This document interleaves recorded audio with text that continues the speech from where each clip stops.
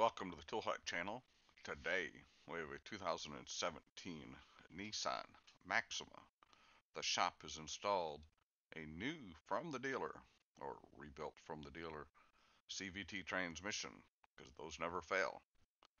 Watch and learn. While you got a second, why don't you go ahead and click that like button, subscribe to the channel, hit the bell if you want to be notified when stuff comes out. I welcome any questions or comments you may have down below.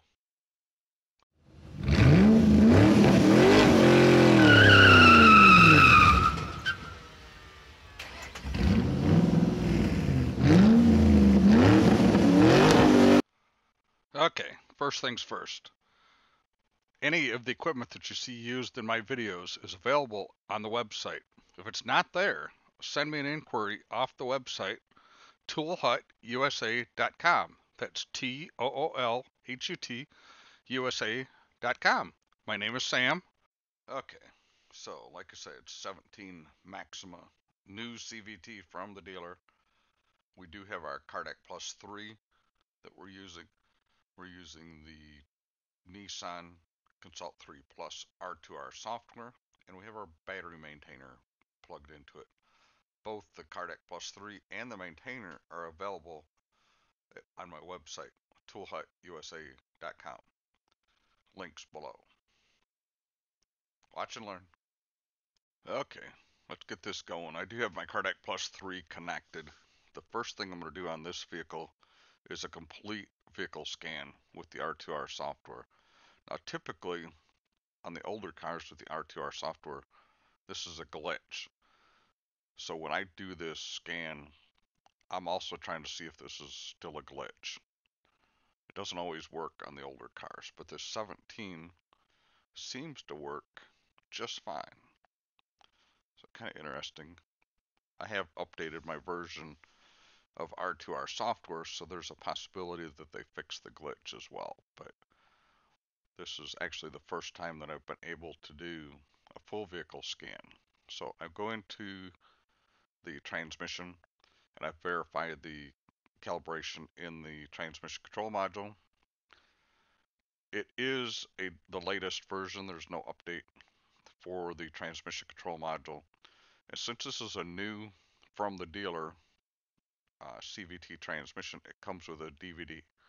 So we're going to put the DVD in, and then we're going to calibrate it. So we're going to go to the work support and write IP characterization replacement CVT. It tells you to select a file. It is in my DVD drive, so I'm just going to click the DVD drive. I save these as well, so copy them and paste them somewhere where you can get them. They'll come in handy someday. So it tells you it wants you to match the serial number of the trans. This CVT came with the trans, so.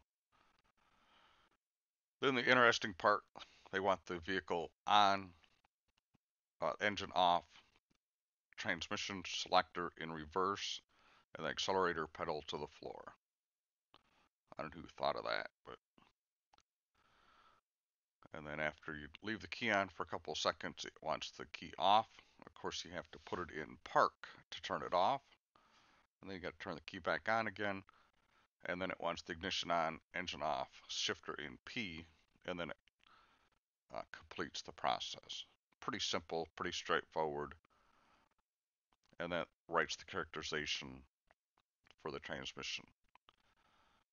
So there's a couple more things we need to do here.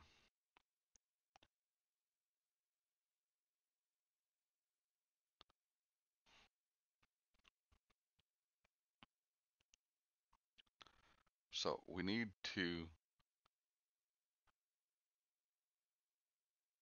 do the conform CVT fluid deterioration. This is stored in the transmission control module, and you need to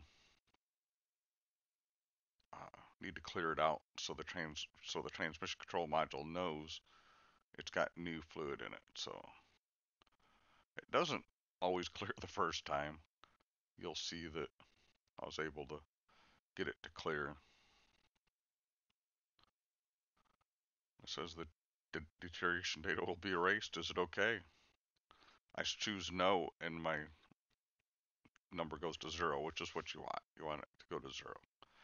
Then you need to erase the learning value. This is the adaptions for the transmission. So again, it gives you some criteria that it wants. The fun part is we get to do the forward clutch point learn.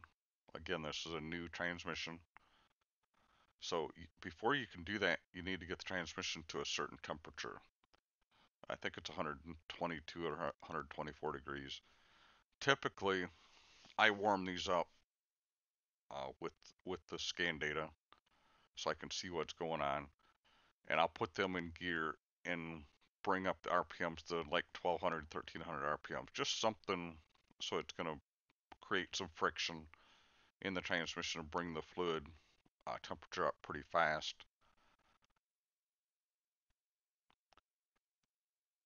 In without damaging anything. So got our fluid getting warm here, and I have sped up this process. It doesn't warm up that fast, but I have sped it up so you guys didn't have to watch it warm up here. So now once you got your fluid to temperature, now we can go do the forward clutch learning. It's a whole lot faster than just putting in park and waiting for it to come up to temperature. So it wants the shifter in neutral, engine running, and then it puts it in drive. You tell it start, and you put it in drive. And as soon as you put it in drive, it comes up with the executing. And I've sped up that process as well. I wish there was a status bar that showed you percentage, but there's not. Anyway, after you do it in drive, you have to do it in reverse. Reverse is much faster than drive is, but it's still not super fast. So you just, again, you start over, but this time instead of putting it in drive, you put it in reverse. And it knows. It's pretty smart. It knows where you put the shifter.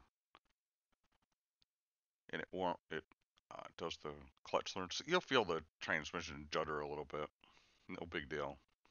It's just the transmission trying to learn the transmission control module trying to learn the values of it. So, all right, we're done there. While you got a second, why don't you go ahead and click that like button, subscribe to the channel, hit the bell if you want to be notified when stuff comes out.